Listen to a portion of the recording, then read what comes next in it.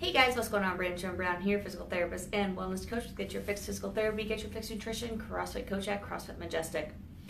Still on the front rack series, we're getting towards the end of it. We're continuing to work down the chain. So today I wanted to talk about hip mobility.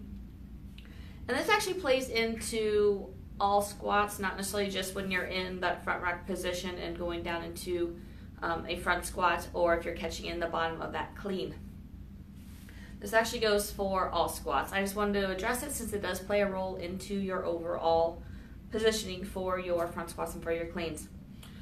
So with the hips, when you sit all day, they tend to get really tight and stiff. They tend not to want to go past 90 degrees because that's where most chairs are, if they're even at 90 degrees. Plus, most chairs tend to make us kind of, our hips to rotate a little bit inward. So we don't have a lot of external rotation. So between those two factors of lack of hip flexion, lack of external rotation, we lose that ability to get into the hips below knees, fold up squat position. So I'm going to show you a couple of my favorites that I like to do in order to address the hip mobility, and then we're going to also show you how to kind of retrain that pattern as well to teach your body what it's supposed to do with that movement. So as far as the hips, one of my favorites is pigeon pose.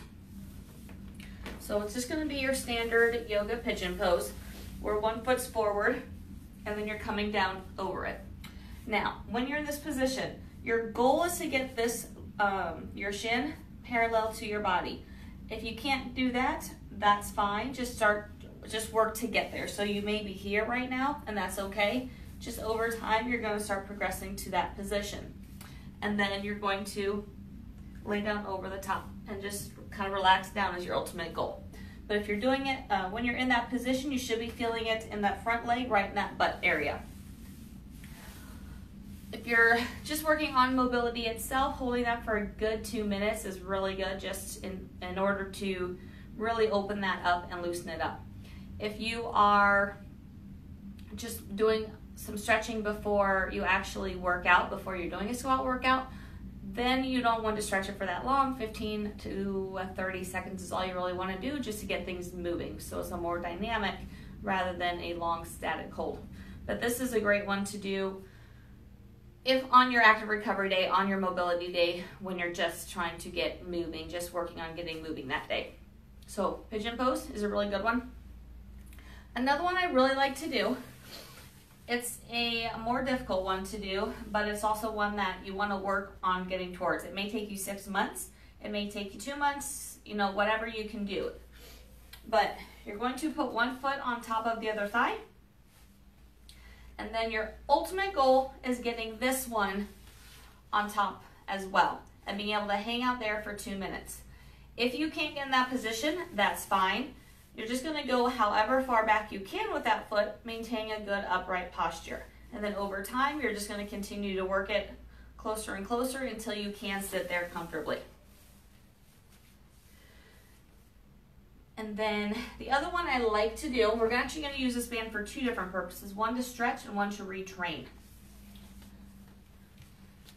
So to actually stretch, you're going to put it at that hip crease.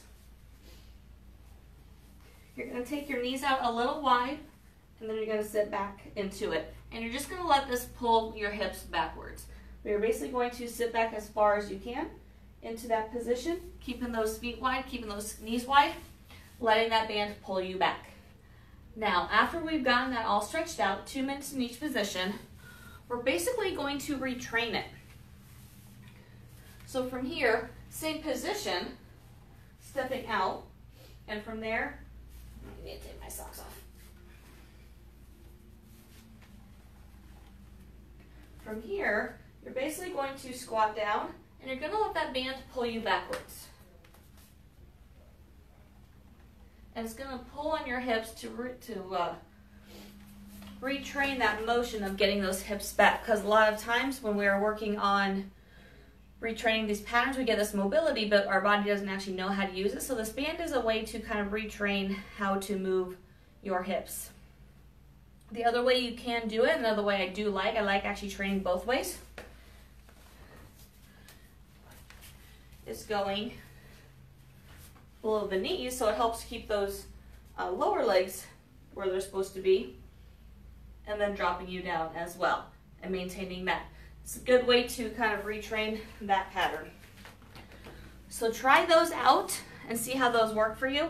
Let me know if you've done them in the past. Let me know if you're going to do them tonight. Let me know. Put some comments on here. Just give me some feedback on how they worked for you.